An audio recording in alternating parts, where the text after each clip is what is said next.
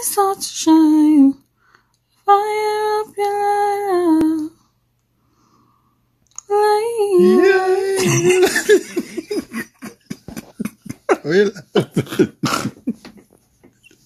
Yeah, I love that. Yeah. Good night. Yeah, man. Sorry. Leave it.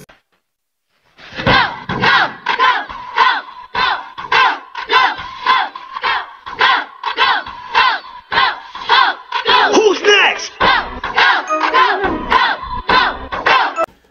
Hey, beautiful people. What's up? I just want to thank you guys for just taking the time out to listen to this. It's Mother's Day. First off, before I get into what I'm going to say to you about my mom, I just want to thank each and every mom out there.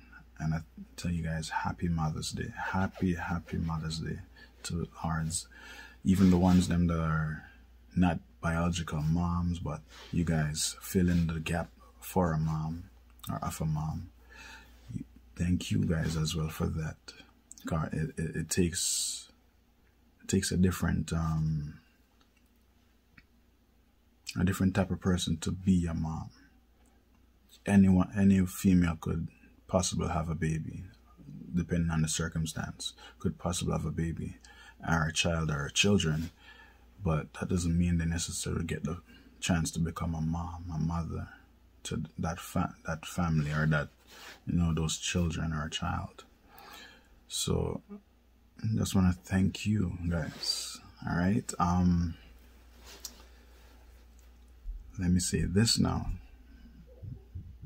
Marva Angela Williams, my mother, mommy. That's what I call her, mommy. All right. Thank you so much for all that you have done, all that you're doing. I tell you how much time so I can't repay you. Like, there's no amount of riches I could have attained in a life and repay you with it. None. For the sacrifice that you give, your own sweat, tears, even blood, your own. I can't give you that back. We don't have that to give back.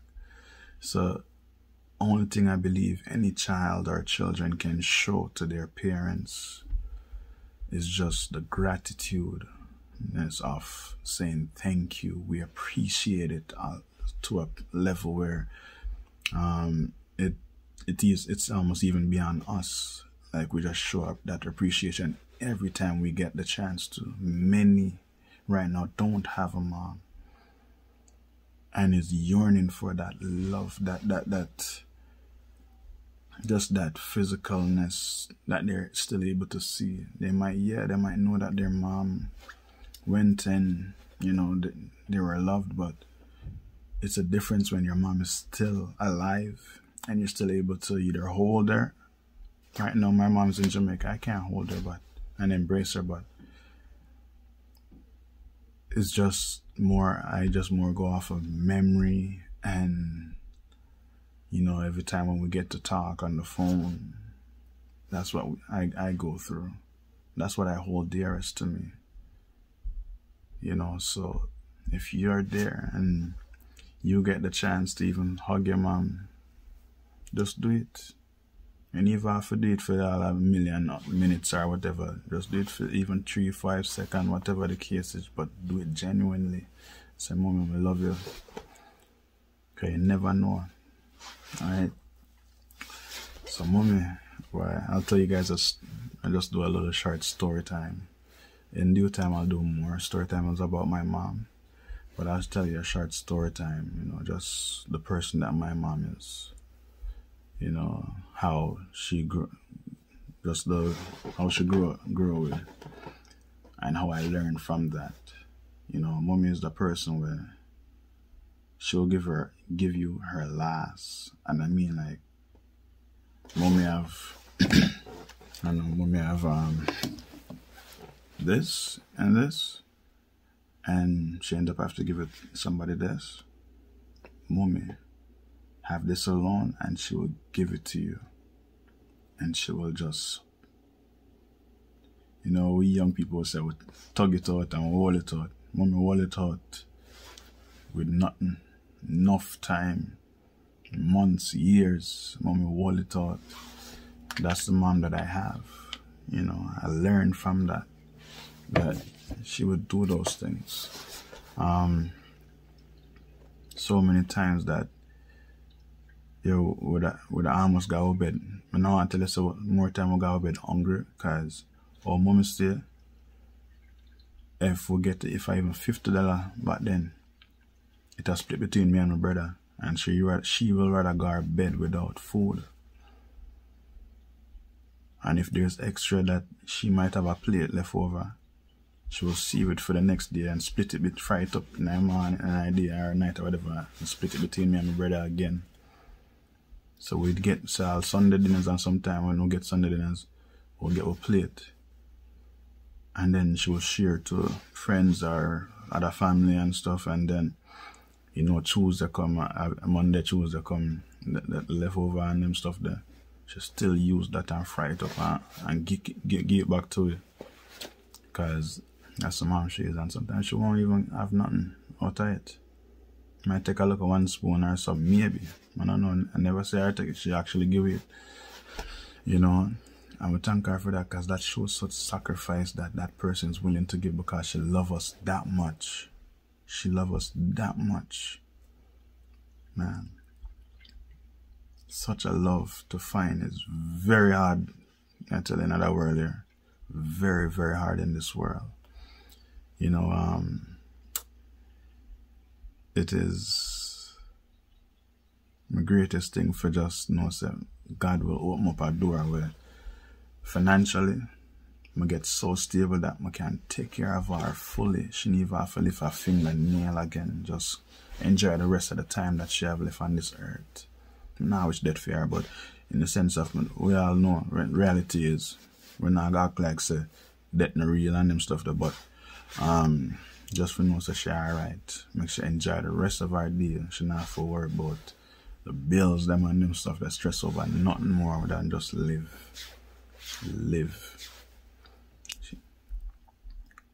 My mom is a man. I know I try. There's so much I could say, so much. Like, I'm trying to get out at least one good thing, like one thing set. But like, there's every time I start think like things just flooding in my head. But you know, mommy, I love you. I love you so much. Whenever you get a chance to watch this, just know that I love you so much, and I'm always gonna be here, just doing whatever I can to make sure that you're alright. I'm not it because you did it, but just the person that you are, like the genuine person that you are. You deserve such things, just to be taken care of. I see I got through a whole heap. I got through with my father, my brother father, and you still hold out. You never look upon me and basically say, you know what, forget about it and you gotta do your own thing. See, you stop yourself from, like, enough, you know, you get enough chance to come a foreign long before I did, and you turn it down because what? And probably even after as well, you turn it down because what? You don't want to see your pitting them left behind. You know, who knows if it would have worked out, and you probably could have get us back up after, but you keep us at your side, like we would have your clothes on. You want to make sure so we are right, because you know which where we are coming from. We are coming from a area, a community, an area where even up to this day, when nobody asks me where I'm coming from, and I say Waterhouse, it's like them pull back a little bit. And to me, I don't understand. Most times actually, I don't understand why they pull back. But I guess because I grew in the area and I know what can go on and them stuff there. I know it used to run red them days there as well. You know, when I live there now, so I don't know if it's still around that red, but I know my time how things used to go on. I used to see some stuff too. As a local school youth, I go back and forth to school from Balcom Drive, and then we go to Penwood, like, see some stuff, and like as a local youth, I don't know how I get to walk away from certain things. As a local youth, boy, God alone, God alone did I walk with me, cause but you do your best moment for protect we as local youths. I grew up in the ghetto. You do your best. So we used to have a set aside clothes for Sunday. You know what I call it, we look at Sunday clothes, and sometimes Auntie Pam and them used to come over when they come from Spanish Town and give her a little ice cream money, and you would take out some out of that and save. Though sometimes me and Char probably would even understand, say I save it, I save out of it. You know, I wish me the more understanding if you say, yo, that's how you save. You know, just spend everything one. You know, like the Bible even show a farmer where you basically throw all lime seeds. Not a farmer anyway, but I'm gonna get back that story there. But like basically somebody will go plant something. Say a man go plant a corn, and when it grow now, and him take that same corn and eat the whole thing, and forget for plant back, that it may multiply. That's what you did. You took from that, and you took out of that and put away for it to plant again. Because we as young little kids, we wouldn't understand that. So we'd just spend all of that and I wait again and say if we ever get no more. But you were basically, you didn't even do it verbally, but you were physically showing us things. And I am glad that I could, this age 33, I can look back and say, Mommy did all of this just for show us how it's supposed to be done. How it's supposed to be done. And I thank you for that, Mommy. You know, thank you for that. Like, oh man. You guys, if you understand, like, just talking about my mom is just a joy. You know, like, she's a beautiful, strong black woman. She is a beautiful, strong black woman. You know, it so happens that a February she born. You know, and my wife too, in February them born. So, you know the thing about them, they're very strong in what they do, they're passionate in what they do, and them go full 100 in what they do. Yeah man, like, but Mommy, I thank you. Remember the days when we not have much, and like, every look at change. You know, it's a bun and cheese where you eat for 2 years straight. You know, and for we as youth, for we as local youth kids, we not see nothing wrong with that. It just seemed like something for we, bun and cheese, and a bigger, sometimes buster, but a bigger juice. I think my favorite was either the cola champagne or the pineapple.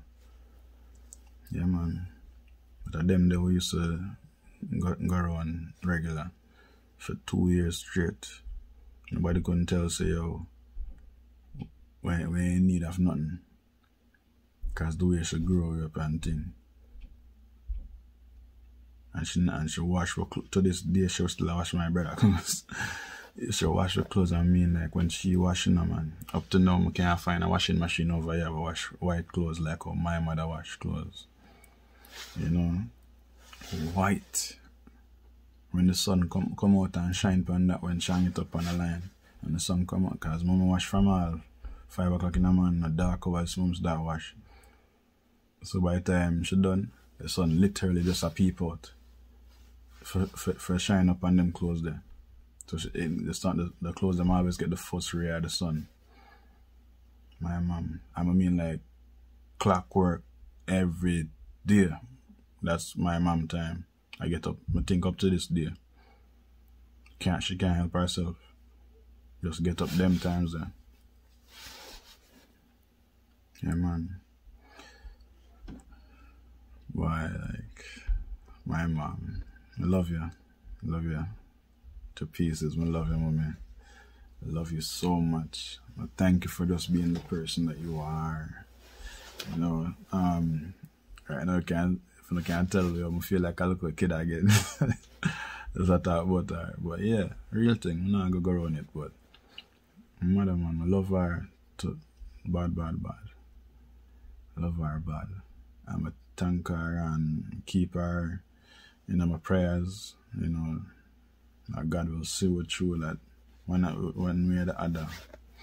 You know, love your mommy. Love you a whole lot. Thank you guys for listening, alright?